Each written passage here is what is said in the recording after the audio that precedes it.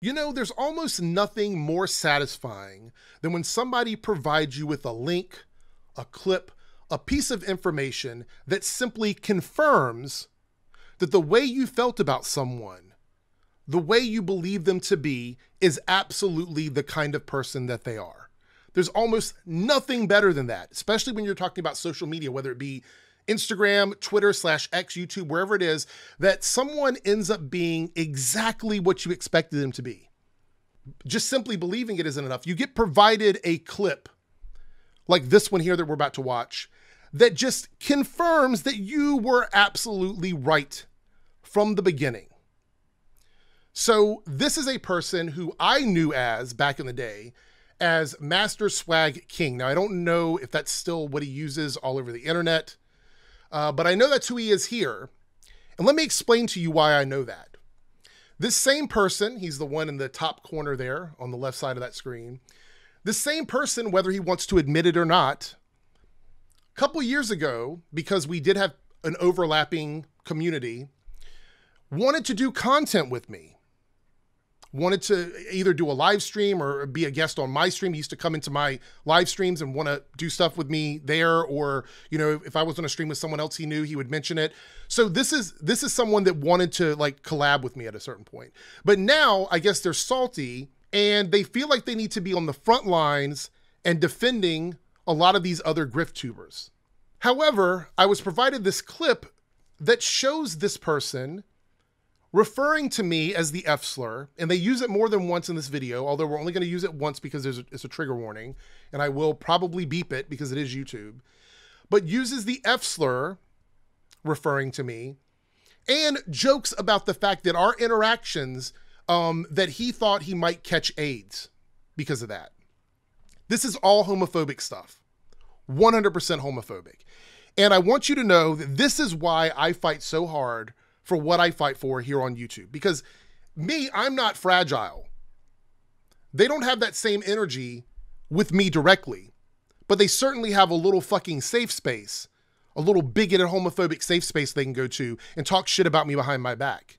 But I found out about it. So we're gonna watch this clip, and then I've got a little bit more to say about all of this. So let's watch this. Trigger warning, I'm gonna beep it, but there is an F-Slur in here. So trigger warning, but we're gonna talk about it, and I'm gonna show you why these people are liars and they make shit up to fit their narrative. Here we go. Okay, you know that gay weirdo, Eric's faggot. Trying to have the stream taken down. He told me that Melanie Mac was racist. That's what he said. I was like, got any proof? Where's the punchline? No, I shit you not. I still. Okay, so he says, I want to preface this by saying that he is saying that I told him that Melanie Mac is racist. Now, I'm pretty sure that I may have said that about her in some of my videos. But here's the thing. I never said that to him. I never said to him that Melanie Mac was racist. And when he tries to pull up his receipts, you will see on screen, and I'm going to show it to you as well, that he is lying about that to sort of demean me and talk shit about me because clearly he doesn't like me because I'm gay. No, I shit you not. I still have this interaction. I almost got AIDS. All right, so I'm gonna find this guy. Gay guy. All right, They find that really funny. Right, that was hilarious. No one's saying anything. Racist. All right, cool. Yeah, I just said proof. He literally said the first reply was she hangs out with F and T, and I was like, that's not proof. That's. So he's saying that I called her racist. He asked for proof, and then I referred to her hanging out on FNT, right? That was his claim. Keep that in mind when he finally shows what's on screen here. I'm gonna find it. Miss K, check this link right here. I just put in the private chat about that, man. The Yellow Flash posted this when people were talking about it. Don't worry. Yeah. We're gonna go over that one. I'm gonna find that retarded reply he gave me. All right, so I found the first thread. I'm gonna go to the other two. This is just peak cognitive dissonance out of people. This just goes to show you we're all fucking. I'm blind. I'm blind. Says, right? Dark mode, motherfucker. Hey, I prefer my meat white. Whatever. All right. This guy says all the while she hangs out with racists and bigots. Okay. Right. I said she hangs out with racists and bigots. I did not say to him that she was a racist, which was his original accusation towards me while he was using slurs and saying that I would give that I could have given him AIDS. I said, God. any proof? Oh, it's Eric. Oh God. Yeah, I just said any proof. She hangs out on F&T. Right. She hangs out with racists and bigots. You asked me for proof of that, and I said she hangs out on F&T. And then let's see what he says here. All right. That motherfucker pisses me off.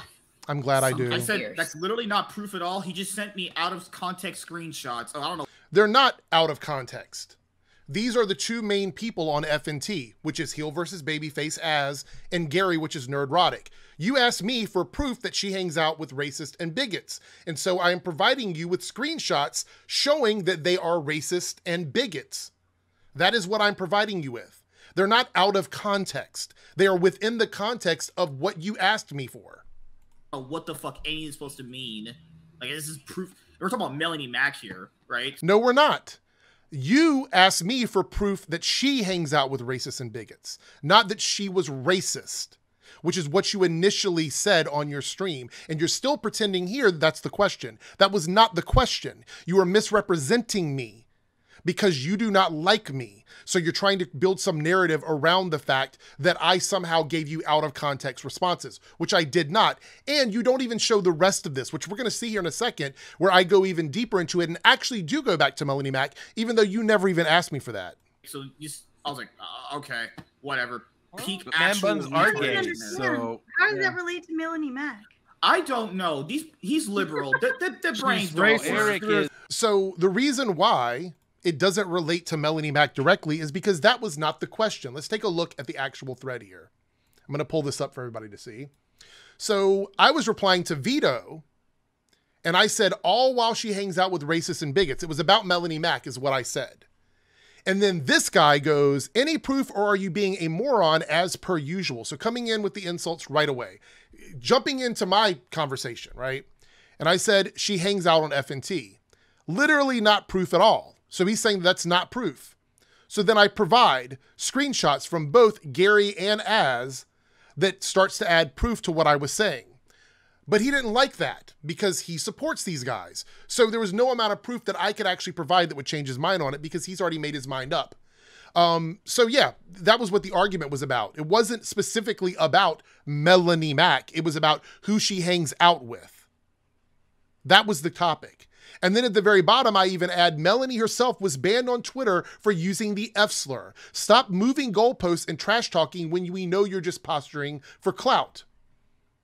And the reason why I say that is here he is, him in his little safe space bubble with a bunch of these people who either A, are homophobic or are okay with homophobia, because not one of them, there's 1, 2, 3, 4, 5, 6, 7 other people in there that laughed when he joked about getting AIDS, who also did not bat an eye at him using the F-slur in reference to me. And he does it again in this video. There's probably more times. I've got at least 2 times that he's used it in this clip here, this 3-hour stream. This is Eric in the editing. I also want to add that what sort of set me off mostly about the AIDS comment is I'm actually old enough to not only have gone through the AIDS crisis myself, but I watched dozens of my friends pass away from AIDS due to the inability for the government to respond to it correctly. There's documentaries on this. There's all kinds of TV shows that tackle this. The AIDS crisis, the AIDS epidemic was awful. It was horrible.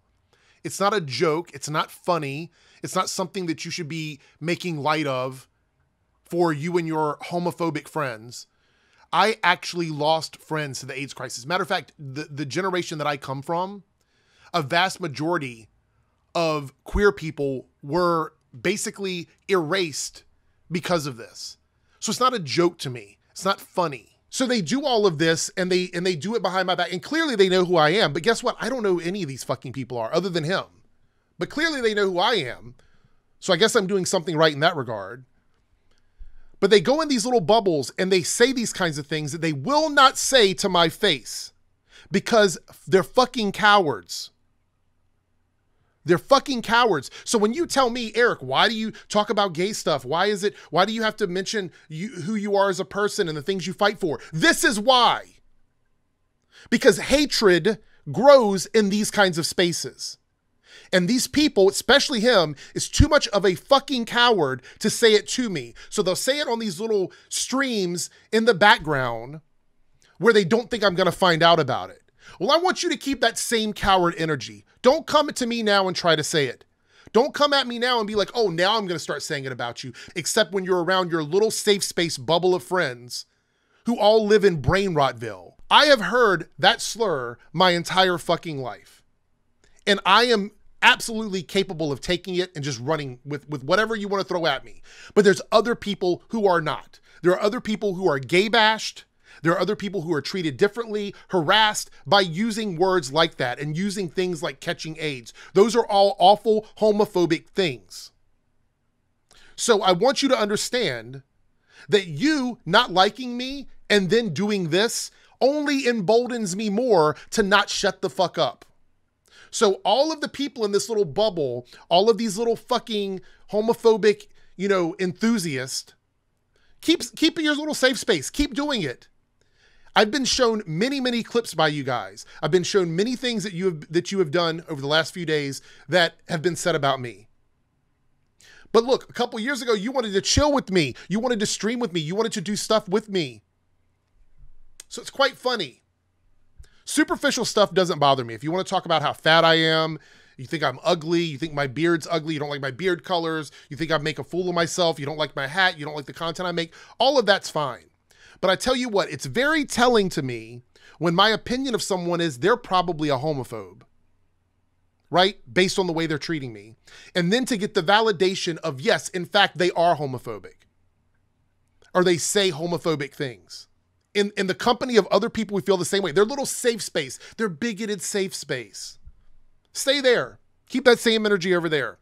And keep misrepresenting me and lying about things and interactions we've had. And all of you guys need to learn how to fucking read. Because I wasn't talking about Melanie Mack in that tweet.